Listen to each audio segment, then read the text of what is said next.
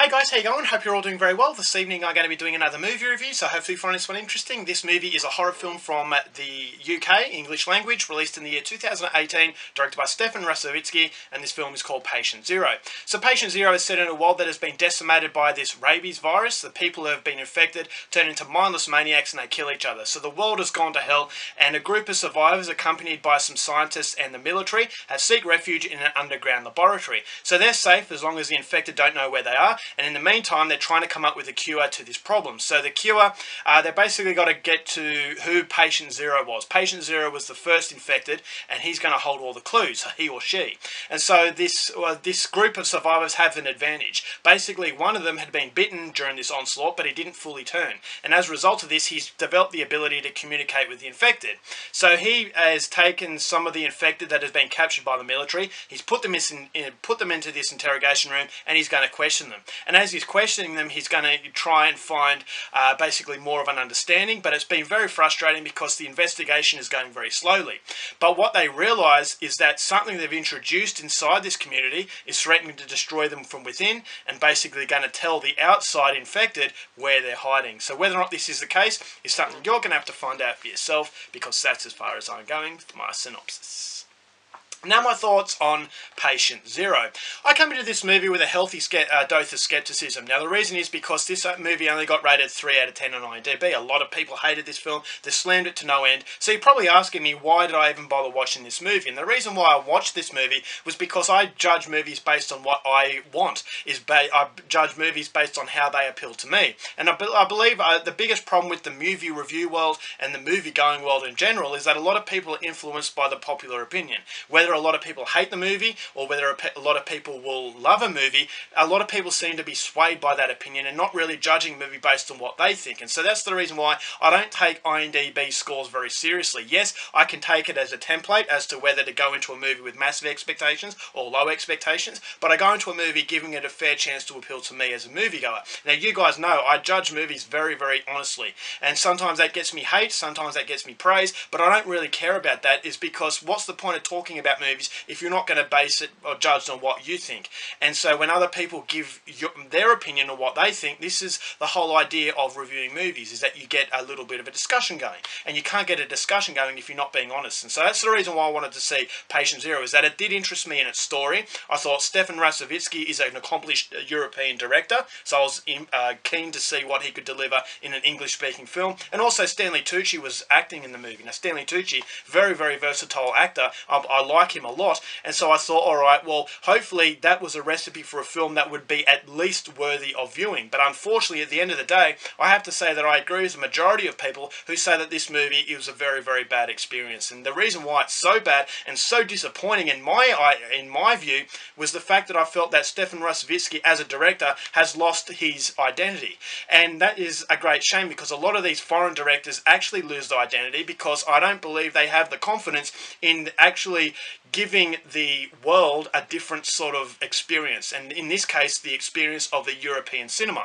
So Stefan Rasovitsky, he directed a few German films called Anatomy and Anatomy 2. Now those movies weren't brilliant, but they had a strong European presence. And he's also directed a very recent film called Cold Hell. Now that's a German movie that I haven't seen yet, that I'm looking very forward to, but I haven't seen that movie, but once again it looks very interesting. So it's a very interesting director. So he's obviously come to the English speaking world, and unfortunately, whether it's the studio saying that you can't have European qualities, because a lot of European qualities aren't really appreciated by the English-speaking side of world cinema, is that they have a very specific idea and that you have to maintain to that template.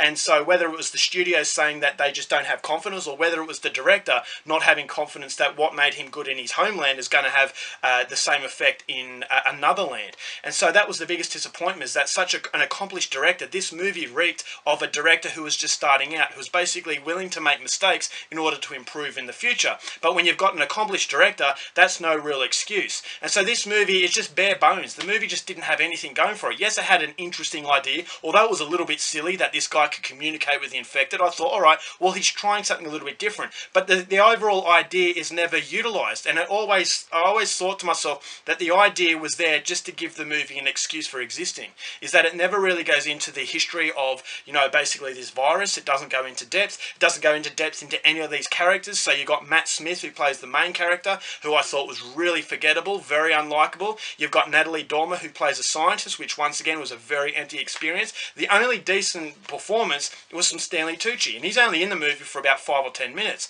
And when he gives his basically a monologue of what this virus is all about and what the world is facing, I thought that was really, it had me on edge. It really had me unsettled, and that's showcasing how good an actor this guy is. But he was just so out of places, because you've got a really good performance and a very bright patch of the movie that has been overshadowed and engulfed by a huge level of darkness, and that darkness just reeked of incompetence. You've got the editing that I thought was really ordinary. The worst part of the film was the score. The score is dictating nearly every scene what you should feel, whether it's a chase scene where it's got this chase sort of action music, whether it's an emotional scene where you've got this emotional music. Everything was just dictating how you should feel, and therefore it didn't actually give the impression that this director had any confidence in what he was doing. It felt like he had his hands tied behind his back, and the studios were controlling each and every step. And so Stefan Rasovitsky was in the movie. He's the director. You've got Stanley Tucci, who was in the movie as an actor, but I never felt as though their talents were fully used, and therefore their names were just in the spotlight to try and sell the film. Now, apparently this movie was supposed to be a cinematic experience, but it went straight to DVD, and I can completely understand why. It's just a complete failed attempt at giving you something new in the zombie/infected subgenre. So you've got when the movie goes balls to the wall insane towards the end, I thought it was mildly entertaining, but overall it's just a film that I just come away from expecting so much more, based on the fact that this is a foreign director who has made a name for himself. Obviously he's got the attention of studios over in the basically in the British world, and so I just thought to myself, he's been stripped of all creative liberties that made him good, and he's basically had to make a movie where he's just going through the motions, and it just comes across as a complete waste of time. So there are some very silly moments. There are moments where I thought, all right, you've got talent there, you've got potential there, but it's never used. It's just a really hollow experience. There are a few sub-stories, side plots as far as romance are concerned with the main character, but because you don't care about the main character, those plot points just don't work. It just felt like everything was thrown in there. It was going to make a movie. It really wasn't going to basically do its homework. It wasn't going to get basically have fine attention to the minor details, and therefore it all adds up into a complete mess, and it's just a mess that unfortunately I have to agree with the majority. So overall, for Patient Zero, don't even bother. I'm going to give this one half a star. Alright guys, that's it for my review. Hope you enjoyed it. Till next time, keep watching movies, and I'll see you later. Bye.